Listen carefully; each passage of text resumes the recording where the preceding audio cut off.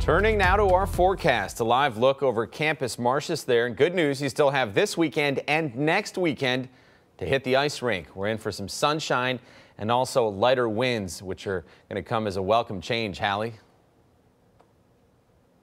That's right. And, you get out in the morning and it feels, it's going to feel cold. Temperatures are in the 20s, but by the afternoon with the sunshine and temperatures near or even above 50, it's going to feel decent too as you get out and enjoy the outdoors this afternoon. Don't forget, daylight saving time does begin, and it begins tonight. So before you hit the bed, just make sure you put those clocks ahead 1 hour. Officially, it's at 2 a.m. in the morning, but we are tracking a wintry mix, so that is not going to come until Monday. So we get through a really nice weekend. I want to talk about daylight saving time and how it affects you. Sunrise this morning, 6:48. Tomorrow morning, sunrise is at 7:46. And then we look at sunset times at 6:38 tonight. And then tomorrow night, it's at 7:39. So we kind of suffer that loss of an hour of sleep, but at least we get to keep that daylight going longer in the evening starting tomorrow. So that'll be nice. 15 degrees in Ann Arbor. Not so nice this morning. It is a cold one. 18 degrees in Howell, also in Lapeer. You're at 26 degrees downtown. So temperatures down about 10 to 15 at least degrees from yesterday at this time.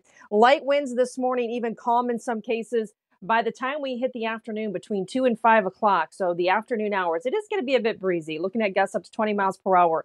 Not as strong as we've had the past several days, but still a little bit of a breeze into the afternoon. Temperatures today, 50 by 3 o'clock, low 50s through the afternoon with that breeze, upper 40s by 6 o'clock, and still nice and dry. Little change tomorrow. Tomorrow there's a north wind, so maybe shedding a couple of degrees, so kind of taking that off of the high temperature tomorrow, so more of the upper 40s than low 50s. But tracking the wintry mix coming in Monday, and it looks like the timing is going to play a huge role, of course, on whether this comes in as snow or maybe a rain-snow mix. So we go through today, no issues at all weather-wise. Tomorrow, more of the same. I think tomorrow night we'll see more high clouds. Certainly we'll see clouds thicken up on Monday. This is actually 6 o'clock in the evening. So right now the timing, and we're going to work with this timing the rest of today. Mike Taylor's on tonight. Of course, he'll let you know too. And then tomorrow, but it does look like it could be coming in during the evening drive on Monday.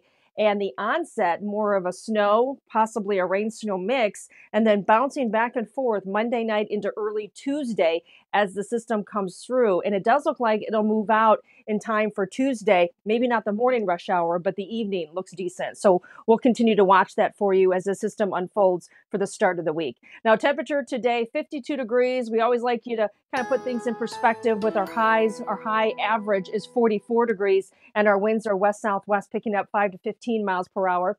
And then tonight, mostly clear, but not as cold, 34 for a low. So at least we're above freezing. 49 degrees tomorrow, and then upper 30s. You can see how things are a little complicated with more of a rain-snow mix late Monday into early Tuesday.